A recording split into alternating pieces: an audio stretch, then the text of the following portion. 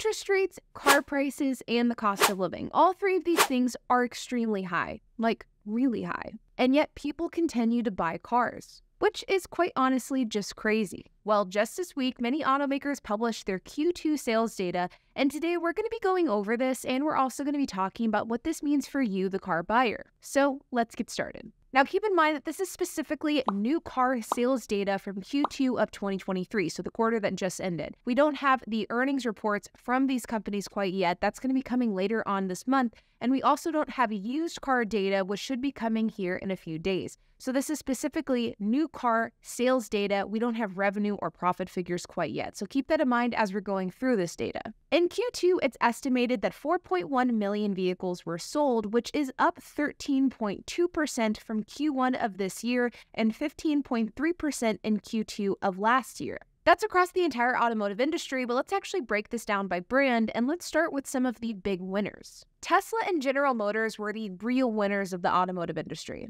General Motors sold 691,978 vehicles, which is up 19% year-over-year.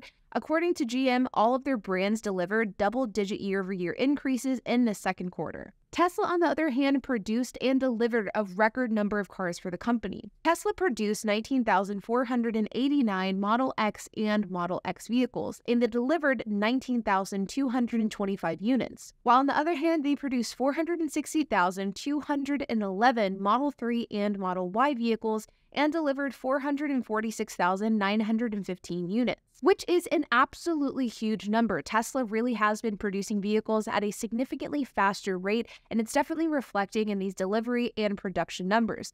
And I always find it really interesting whenever we dig into Tesla numbers, because I always forget that the Tesla Model S and Model X are produced in such smaller quantities compared to the Model 3 and the Model Y. Now, don't get me wrong, obviously the Model 3 and the Model Y are Tesla's more mainstream models, while the X and the S are their higher-end, less produced ones. But I actually didn't realize that Tesla is producing so significantly more Model 3s and Model Ys than the Model S and Model X. And I was surprised to see the extreme discrepancies between these models and their production numbers. Now, we don't know the financial figures for Tesla in Q2 of this year, but we do know based off of Q1 data that Tesla's margin has fallen significantly and their overall profit has also fallen. But based off of production and delivery numbers, which we do know not only for Q2 but also Q1, we know that Tesla has been increasing their production and their deliveries by an astronomical amount, which is, in my opinion, a great sign for the company, even if their margin is declining in the process. Because let's face it, everyone's margin is declining by a bit. We're seeing this company after company. And this is an obvious sign that Tesla price cuts are working. Tesla cut their prices in order to stir up demand, and that's exactly what's happening. As for Ford, their Q2 sales estimate was 523,717 vehicles, which would put them up about 9% year-over-year. But according to Ford's recently released results, they sold 531,662 vehicles, which is up 10% year-over-year and is up more than 12% since the Q1 of 2023.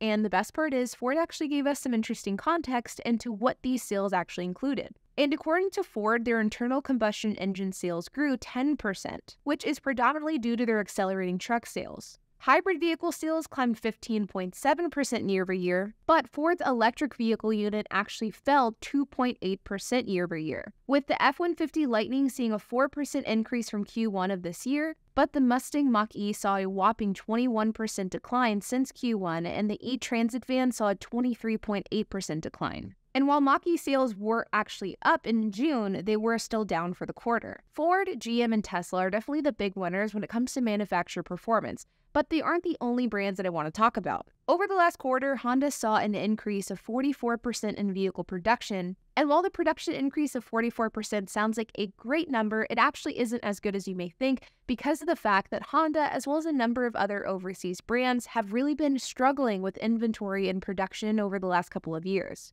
And so as a result of this, production is very, very low, and it is slowly but surely beginning to ramp up. So while 44% increase is a lot, it actually is lower than what analysts were expecting. Stellantis, so the company behind Jeep, Dodge, Ram, and more, saw a 6% increase year-over-year, increasing from 368,237 units in Q1 of this year compared to 433,992 units in Q2 of this year. A solid performance, but similar to Honda, it is slightly down from analyst expectations.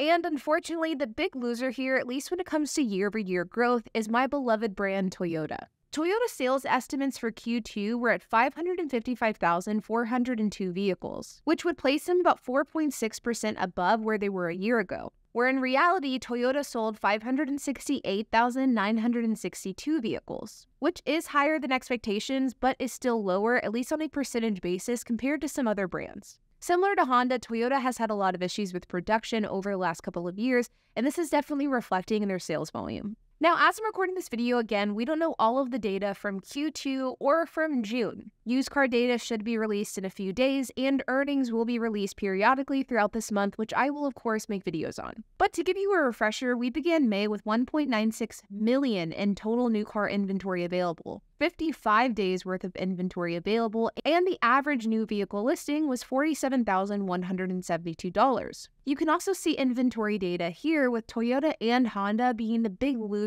when it comes to inventory, and Jeep, Ram, and Infiniti being the big winners, with Jeep really quite ahead of the competition. Now, when it comes to what sales data means to you as a buyer, it doesn't mean a whole lot, to be honest. Vehicle production, sales, and inventory is, of course, up year over year. We have to keep in mind that whenever we look at this data, we are still comparing it to a weird time in history, especially whenever we talk about the context of the car market. Car prices, inventory, production, it was all skewed and not normal even this time last year. So whenever we look at data today, we compare it to data this time last year, it really just doesn't paint the full picture. So if I was a car buyer today, I probably wouldn't pay a whole lot of attention to sales data. Instead, what I would look at is inventory data, because I do think that that has a heavy impact on you, the car buyer. And this, of course, does have a trickle-down effect to how many cars different manufacturers are selling. More cars a manufacturer is able to sell, that in turn means they had more inventory to sell, which means their production is semi-back to normal. This would be brands like Stellantis, but it would also be brands like GM or Ford.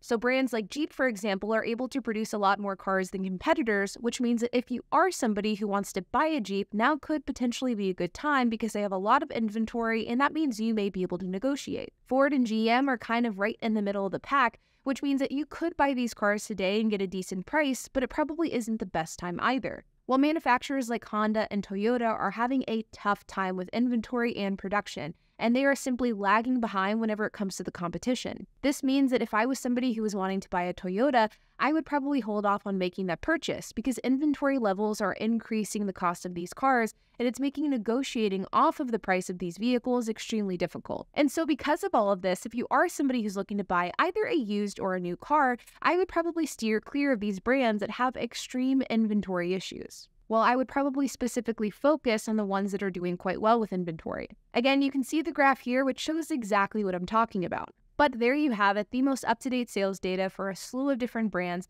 Again, we should have used car data here in a few days, and we will begin to see earnings calls throughout the rest of this month. I will be making videos as that new data and those calls are released. But like always, you guys, if you have any questions, comments, if you have anything to add, I would love to hear it. So make sure to leave a comment down below. And while you guys are at it, make sure to hit the like button, hit that subscribe button, and hit the notification bell. And I will see you guys in the next video.